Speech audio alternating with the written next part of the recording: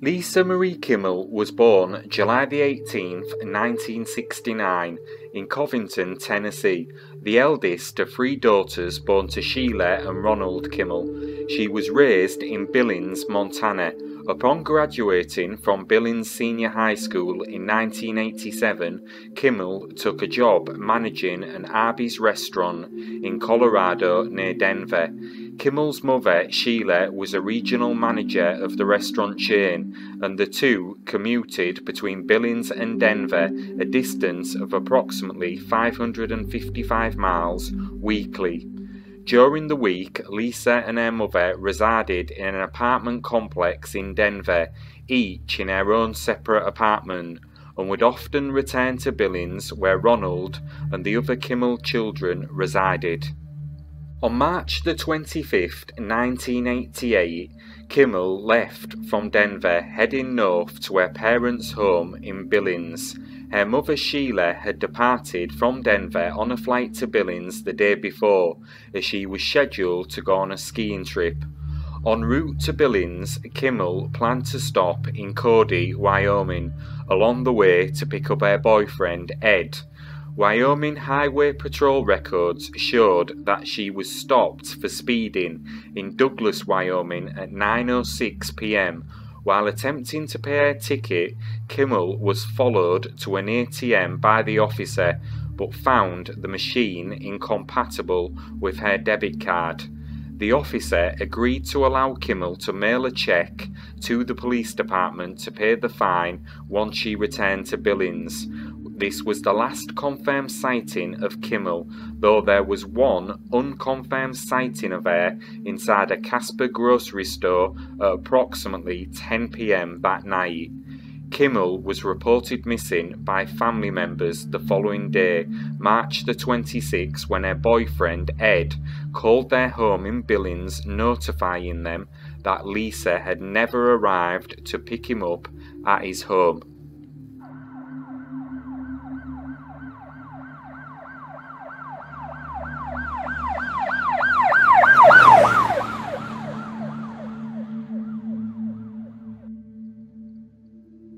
Eight days after her disappearance, on April the 2nd, Lisa Kimmel's body was found floating in the North Platte River near Casper, Wyoming, by a local fisherman. An autopsy determined that she had been bound, beaten and raped for at least 6 days.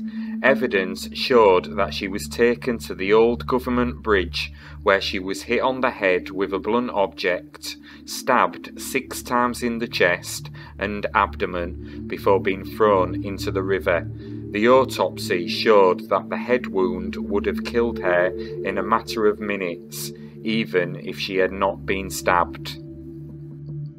Kimmel's case was profiled on the television program Unsolved Mysteries within weeks, and A&E's Cold Case Files in the years since, with each case concentrating on locating witnesses who might have seen her black 1988 Honda CRX automobile with a Montana plate bearing a personalised Lil Miss license plate. Investigators knew recovering the car was extremely important, as it would be a direct link to the killer.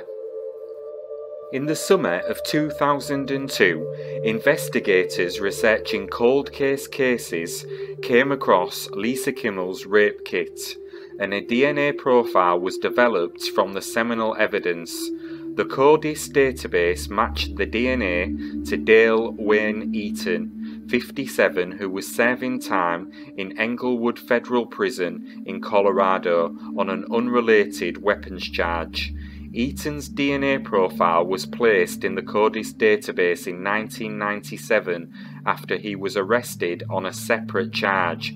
He had stopped to offer assistance to the Breeden family, whose car had broken down, but then he kidnapped the family at gunpoint.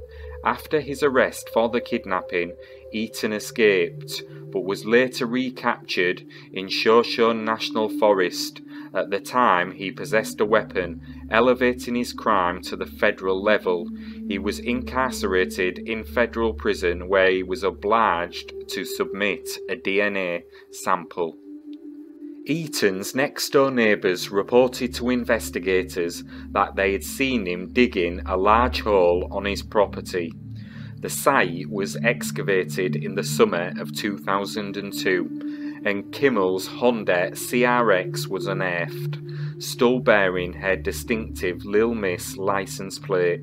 Eaton was charged with 8 crimes connected to the Lisa Kimmel case, including first-degree premeditated murder, aggravated kidnapping, aggravated robbery, first-degree sexual assault, and second-degree sexual assault. A fellow inmate, Joseph Francis Dax, testified Eaton confessed to him as follows. Lisa offered to give Eaton a ride, and Eaton accepted. He made sexual advances during the ride which Kimmel did not appreciate, so she pulled over to let him out of the car. The situation then escalated to kidnapping, rape and murder. Eaton was found guilty of all charges and sentenced to death on March the 20th, 2004. Eaton appealed this conviction and lost.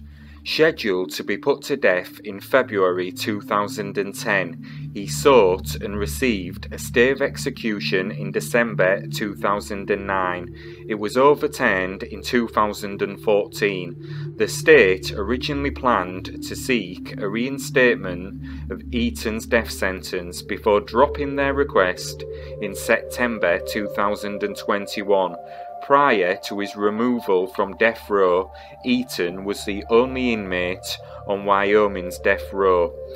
Eaton's property was awarded to the Kimmel family after a wrongful death lawsuit, and the buildings were burnt to the ground on July the 18th, 2005, on what would have been Lisa Kimmel's 36th birthday.